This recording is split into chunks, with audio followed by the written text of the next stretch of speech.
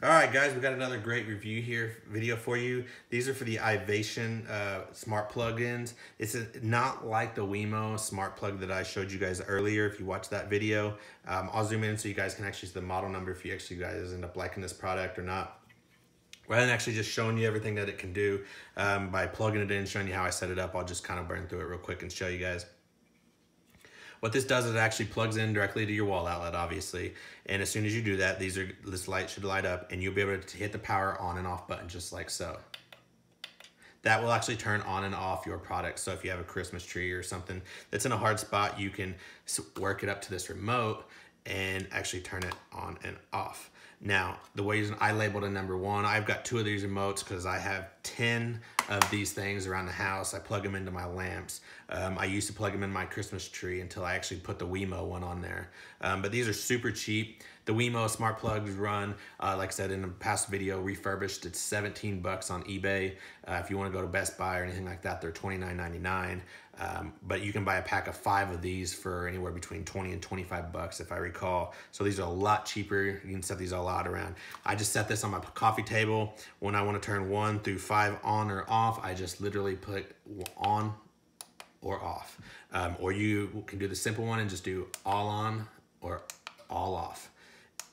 Now, when you do that, this plugs in. You actually go in and you hold this down, and I think you hold it for about 5 seconds, or at least until the light starts blinking. When it does, you get the remote super close, somewhat close to it. After you get, say you have a lamp plugged into here as well, and this is into the wall, you're gonna constantly hit this.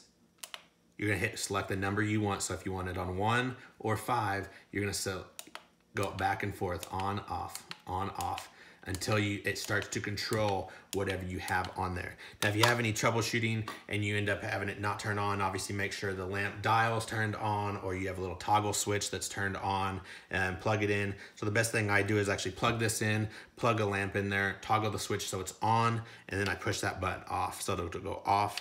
And then when you hit it again, it'll actually turn the product back on. So in order to actually get it to program to the remote, that's again when you go back to the process. Hold this in for about 5 seconds until it starts flashing. Pick the number you want, go on, off.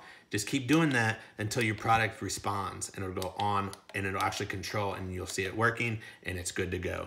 And then when you get all 5 of them selected you want, and you want them all on at once, you just come home and you just hit all on, all off when you go to bed or whenever you want them off. And like I said, that's a cheap alternative to the Wemo smart plugs.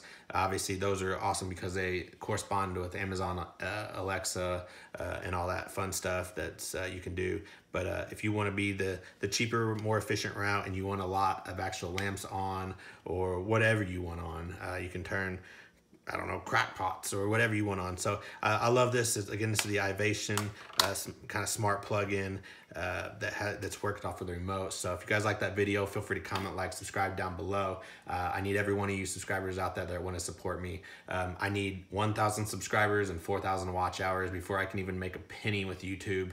Obviously, the whole process of this video and this channel is to show you guys, can you make it? Can I make it? Because I hate to be one of those guys, but I know that if I can make it and if I can come up with the content and get it out there, that so many of you other people out there can make it. I'm not the most personable guy in the world. I'm not the most out there that can just talk to a camera. This is not the easiest thing to do and come up with the content without editing videos. Obviously, doing a video a day, I can't sit there and edit every video all the time. So these are straight off the cuff.